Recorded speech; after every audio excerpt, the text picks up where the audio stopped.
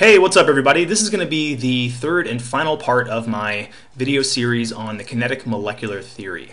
If you'd like to watch part 1 and or part 2 of this series, feel free to click the corresponding links below. Okay, so in this part what we're going to do is we're going to talk about the velocity of gas particles. So we're going to talk about how fast those gas particles are traveling, and we're going to see if we can't derive an expression that will tell us how fast those gas particles are traveling. So whenever you're talking about motion with chemistry or physics or anything like that, almost always the term kinetic energy is going to come up at some point, because kinetic energy is the energy that an object has due to its motion. So something that's moving has kinetic energy. Something that isn't moving doesn't have kinetic energy. And for a gas particle, the kinetic energy is going to be related to both the mass of the particle and the velocity of the particle, according to this equation right here, where we have kinetic energy is equal to 1/2 times the mass times the velocity squared. And remember, that lowercase v is velocity, not volume, so let's not get confused there. Okay, so we know the relationship between kinetic energy, mass, and velocity of an individual particle. Now, according to the kinetic molecular theory, particles that have different masses, so you have some big particles, some little particles, particles of different masses are going to actually have the same average kinetic energy at a given temperature. And the only way for particles of different masses to have the same kinetic energy is for them to be traveling at different velocities. And it so happens that particles that are lighter travel faster than particles that are heavier. So lighter particles, smaller masses, are going to travel faster than those heavy particles with large masses. And so at this point, it's useful to introduce a term called the root mean square velocity. And the root mean square velocity is given the symbol U sub RMS. RMS obviously stands for root mean square, and it's basically a special type of average. And the reason why it's useful is because we can easily derive an expression for it using things that are very measurable. So the root mean square velocity is equal to this expression right here, where we have the square root of U squared bar. So that little bar looking thing, that line above U squared, that's called a bar. So it's URMS equals the square root of U squared bar. Now let's talk about that U squared bar term for a second. The U squared bar term, that's going to be the average of the squares of the particle velocities. So I know that sounds very confusing, but just think about it. We have a bunch of particles moving around, some of them faster than others. If we were to take all those particle speeds, assuming we could actually measure that, if we were to take all those particle speeds and square them, and then take the average of those squares, that is U squared bar. Okay, but unfortunately, U squared bar is a very difficult thing to measure, and so we're going to have to get another expression that gets rid of that U squared bar term. We're going to have to derive another expression for the root mean square velocity to find out more about, again, how, on average, how fast are these particles moving around. And in order to do that, what we can do is we can set up an equation that equates the average kinetic energy to this expression right here, which is 1/2 n sub a m U squared bar. Now we already know what m and U squared bar is. M, of course, is the mass, and then U squared bar, like I said earlier, that's the average of the squares of the particle velocities. That capital N sub a term, that's going to be Avogadro's number. So remember, back from the stoichiometry unit, Avogadro's number is simply the number of particles in a mole. 6.022 times 10 to the 23rd particles in a mole. So we have the average kinetic energy equal to 1/2 times Avogadro's number times the mass times U squared bar.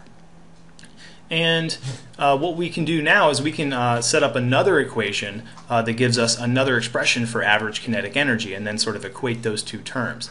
So remember, back from the first part of this video, we talked about the different postulates of the kinetic molecular theory. The second of those postulates, postulate 2, says that the average kinetic energy is going to be proportional to, directly proportional to the temperature in kelvins. So that means that as the temperature rises, the average kinetic energy will also rise.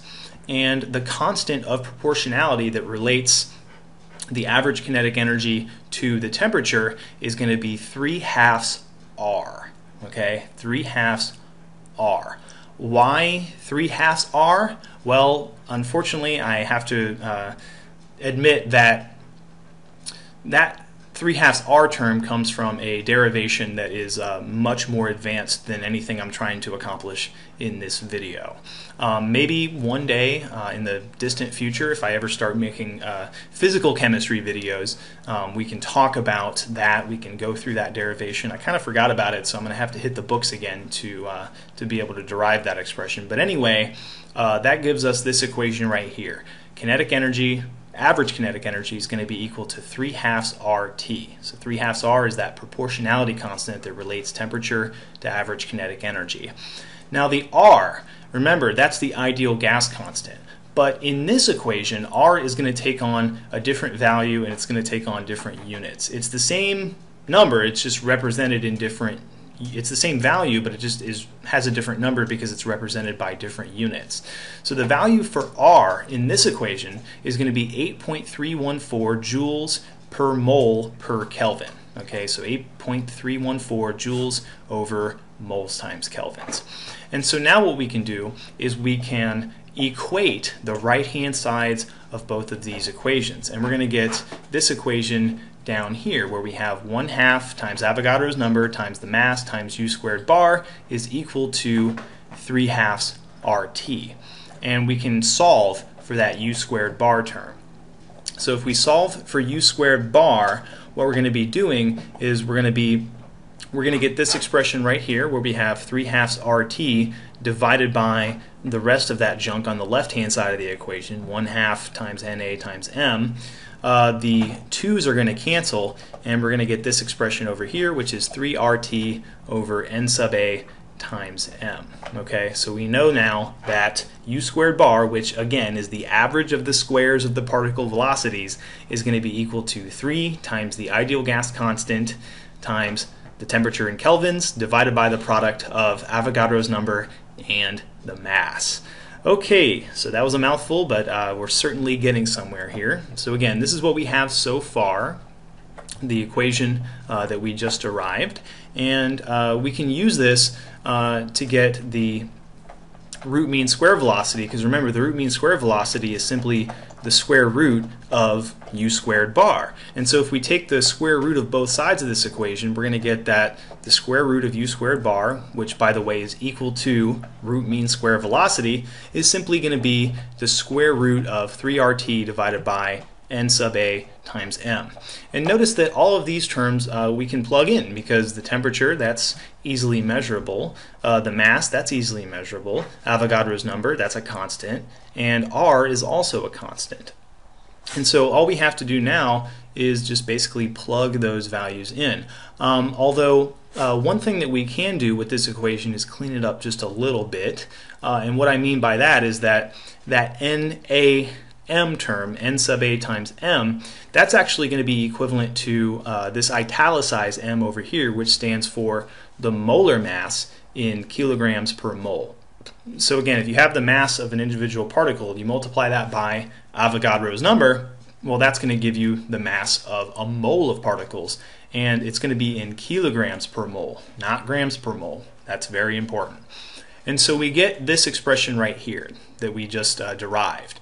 The root mean square velocity is going to be equal to the square root of 3RT divided by the molar mass in kilograms per mole. So now we have a much more easily obtainable situation here. We can measure these things quite easily to figure out on average how fast those particles are moving.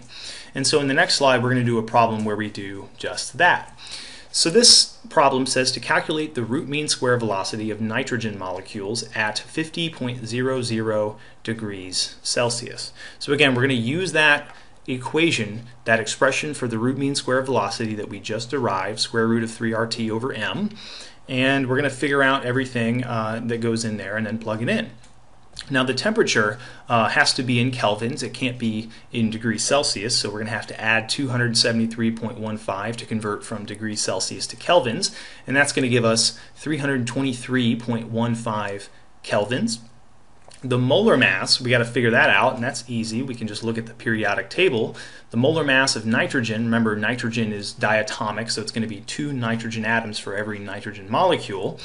That's going to be 28.014 grams of N2 for every 1 mole of N2. But remember that capital M on the denominator of that term there under the square root sign, that has to be represented in kilograms per mole. So we have to convert this from grams per mole to kilograms per mole. This is very easy because there are 1,000 grams in a kilogram. 1,000 grams is going to go on the bottom of the conversion factor. 1 kilogram is going to go up top. The gram terms are going to cancel, and this is going to give us 0.028014 kilograms of nitrogen per mole of nitrogen. So we have the temperature in kelvins, we have the molar mass in kilograms per mole, and then R is just a constant, and so now we're in a position where we can plug everything in and we can get the value that we want. We can figure out the root mean square velocity. So again, it's going to be square root of 3RT over M, and that's going to be equal to this big thing right here. In the numerator, we're going to have 3 times R, and again, it's the same R, but it's in different units, so it's going to be 8.314 joules over moles times kelvins. And then we can plug in that temperature in the numerator, that's 323.15 kelvins. And then, of course, in the denominator, we have the molar mass of nitrogen in moles, which is 0.028014 kilograms per mole. And we can see here that kelvins are going to cancel out, moles are also going to cancel out, and then when we stick everything that's under the square root sign into the calculator, we're going to get this expression right here, which is that the root mean square velocity is going to be equal to the square root of this big number here, 2.877 times 10 to the 5th joules per kilogram. And at this point you might feel a little bit puzzled because we're trying to find a velocity here, but it doesn't seem like if we take the square root of joules per kilogram, it doesn't seem like that's going to give us a velocity. Well, in order to understand how this is going to give us a velocity, we need to understand more about the joule. Again, a joule is a unit, it's the SI unit for energy, and the joule is actually a derived unit, so it's derived from other units. So the units from which the joule has been derived are the following. So we have 1 joule is equal to 1 kilogram times square meters divided by square seconds. And so if we substitute that longer version of the unit for the joule into where it says J for joule, then we can sort of understand why ultimately this is going to give us a unit of velocity. So let's go ahead and do that. So again, the number is going to be the same. It's going to be 2.877 times 10 to the 5th, but then in place of that J, I've written kilograms times square meters divided by square seconds, and then in the denominator of that whole thing we're going to have kilograms. So notice that the kilograms are going to cancel out, and so finally we're going to have the square root of 2.877 times 10 to the 5th, and the unit is going to be square meters over square seconds. So of course when we take the square root of that, we're going to get meters per second, which again, that's a unit for velocity. So it does kind of make sense, you see? And finally, when we crunch this into the calculator, take the square root of this sucker, we're going to get 536.4 meters per second, which is really, really, really fast. So these nitrogen molecules are really, really moving fast at 50 degrees Celsius. Okay, so that is it. So that is root mean square velocity. I hope you have either enjoyed this kinetic molecular theory video series, or if you haven't enjoyed it, hopefully you learned something from it, but I really hope that you both enjoyed it and learned something from it. But in any case, it was great doing it. I enjoy making these videos, so I guess I will see you next time.